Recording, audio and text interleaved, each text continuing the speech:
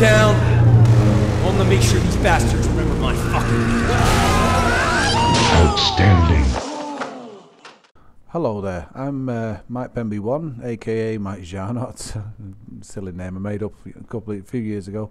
I'm also known as Pemby66 HD Gaming, right? All channels are linked, so check me out, and all my various YouTube channels and whatnot, SoundCloud, you name it.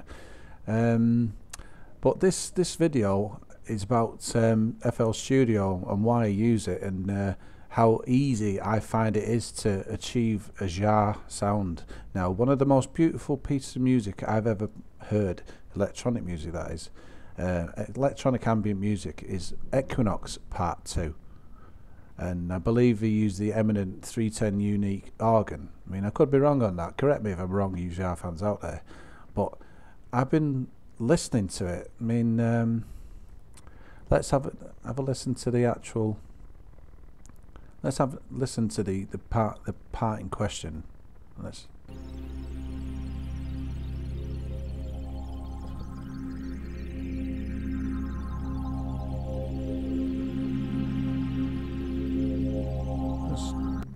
Let's stop that. Now, basically, we all know that as Equinoxe Part 2. I mean, I hope I don't get done for copyright for, you know. This is just for demonstration purposes, not to make money or anything like that. It's just to show that I find it easy to replicate certain sounds that he's made. The way I've done it is I've used a PK Eminent 310 unique sound font. Yeah, if I go to my folder, I've got all these. See that? I'm trying to find these jar sounds. Ethnicolor, harp. That's the laser harp sound, and it's, you know, pretty good. But you find with it being a sound font, they're not brilliant in quality. But in this video, I want to also show you ways of enhancing the sound and bringing out the crispness and the clarity of the sound using various plugins. I'll show you what I mean. James Jar collection. See, look, look at that. There's 29 megabytes of sounds there. Pad Elka Synthex bass. God, untangle your tongue, Pemby. Elka Synthex plus choir. Now that goes with the sound font, the laser harp. As you can see, the pad Equinoxe Cloud. I mean, that I could add that, but then it's like it's more cheating than you know, just. I mean, already I've added the what do you call it? The PK Eminent 310 strings. If I had that as well, you know, it'll sound too much like the original, and I'd like to, you know, do some sounds on my own. But anyway, as you can see, there's a few jar sounds in there. Rendezvous 2. I mean, that covers quite a few sounds, that Rendezvous 2. Anyway, let's get off that. Now, I'm going to play you a little bit of what I've done using the PK Eminent 310 unique sound font. Now, this is without any effects whatsoever. Here's the mixer. I've got. It's called Bright Strings because that's what I normally use, but I've not changed the title of that. This is actually the P10. What do you call it? The the Eminent 310 unique. Let's just call it an Eminent. You know what I'm talking about.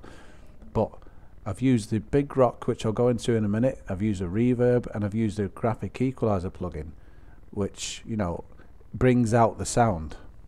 Now, the original sound is beautiful, as we all know, but if I just play it now.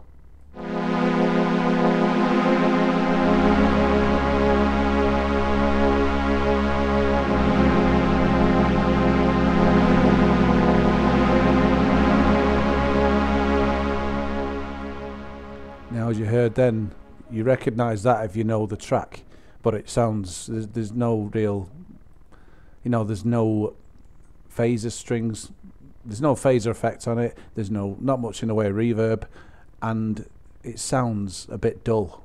If I add the Big Rock, I'll show you the Big Rock. There we go. Now I've used the PD Eminent Jar High Color preset. I mean, you can mess about with that, you know, if you're a real expert on using the small stone phaser. This is the Big Rock, that's why it's called Big Rock, you know, because it's the equivalent in software form. Very, very good phase shifter by Arts Acoustic, and it's the only one that I've found that closely, you know, follows the small stone. I mean, I could be wrong on that, but I mean, other guys who use Reason have got their own ways of doing this kind of thing, you know. And but for me, this is a brilliant plugin. I use this reverb, the regular reverb, but I use this one, presets, the Cathedral preset. All right, nice big fat reverb. Basically, let's listen to it again without.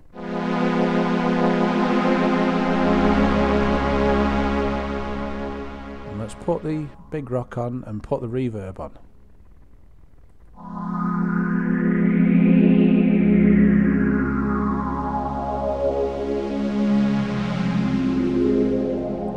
Now, to me, that sounds a bit dull.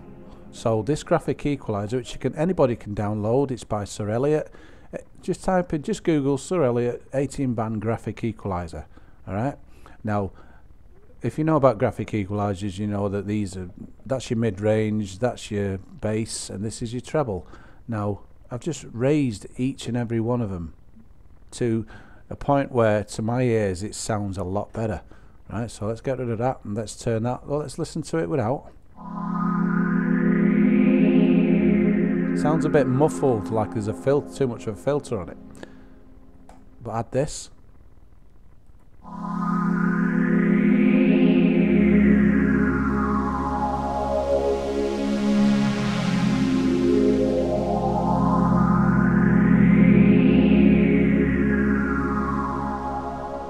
Anyway, that's how I replicate a lot of jazz, beautiful sounds, innovative music, classic music, right? Using modern technology, using the tools of these days, you know. Some might say, well, you've got no talent, you don't stand there with a synthesizer performing. I don't, because I mean, for one thing, I haven't got the confidence to do that, and you know, I don't own any synthesizers anymore because I've had to sell the last one out. But that's another story. But anyway, that's Equinoxe 2 done in FL Studio using Soundfonts and various effects to bring out the sound. Okay, actually, let's listen to what I've done. I've actually used another synthesizer. This deep transition pad by HG Fortune in the. Let's see what this synthesizer, what's it called? I forget the name of it because it's got ST11V or something like that. But if you go on his website, you're bound to find it. I've used this preset, deep transition pad, and I've muted the dark strings, the alt strings. I've kept the sparkling on and turned that bit off as well. And I've got this effect. Let's play it from about there. No, sorry, about there. There we go.